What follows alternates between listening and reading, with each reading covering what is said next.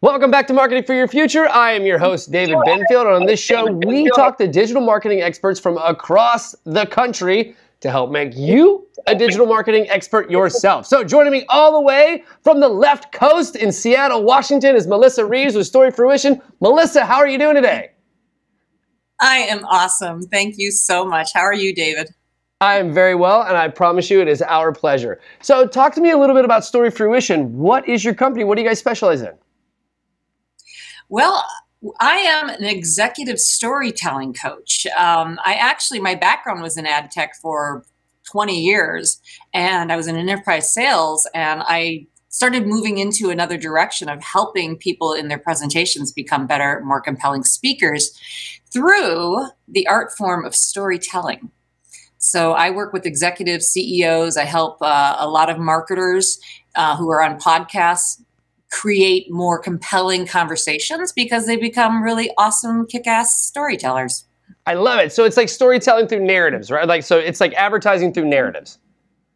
Exactly. So like for instance, when I'm working with a lot of the founders, the first thing I notice is that their pitch decks are like loaded with data and left brain analytics kind of stuff. Their slides are really crowded and whatnot. And what I do is I kind of turn that problem solution model that you learn in business school, and I've turned it over into a narrative. So we now use characters or the founder's story themselves to tell why they are getting up every single day to change the world with their entrepreneurial idea.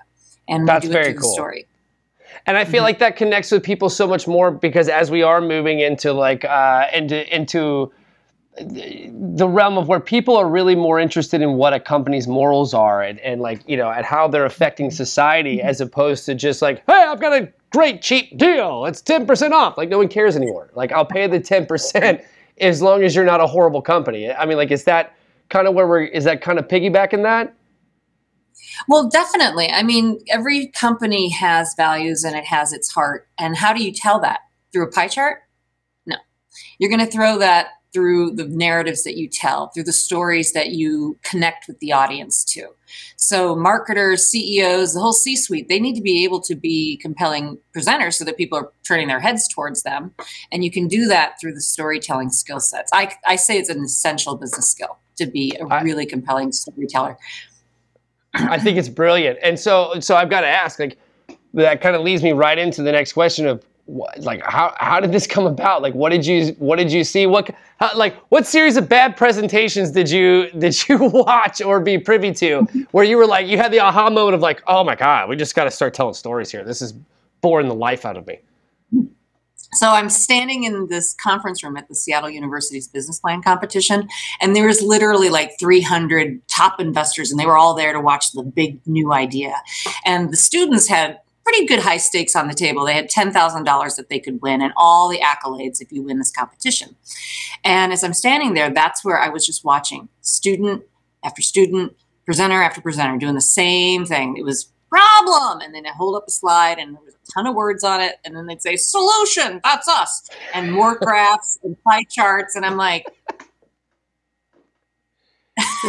like this is like guys, like I've zoned out like 5 minutes ago and you started, 5 minutes and 20 seconds ago. So it's exactly. And so I turned right, literally was standing next to the director and I'm like, I can change this. I can change this. This is sales and marketing, right?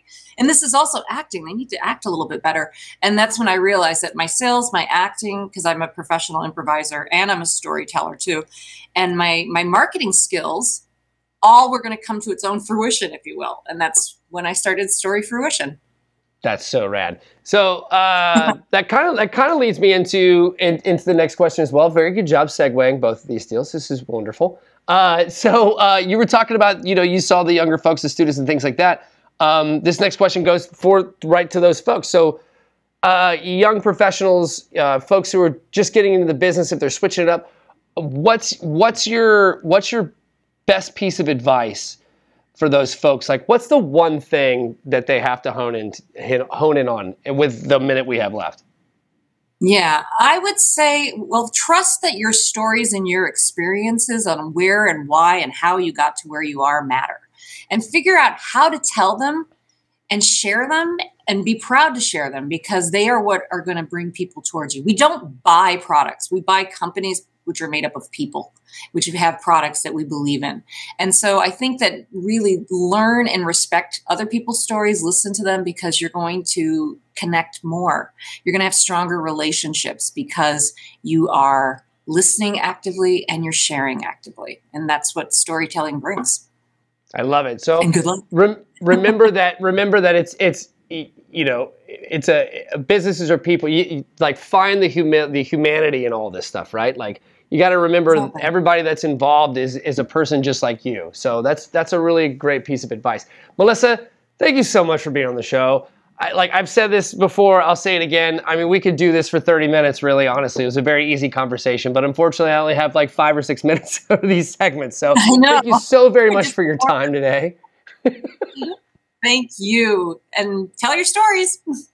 You got it. Thank you so much. So if you'd like to learn more about Story Fruition and how they can help you create narratives for your clients, head to dailyadbrief.com. That's going to do it for us today on Marketing for Your Future. I'm your host, David Benfield, and I will see you in the future.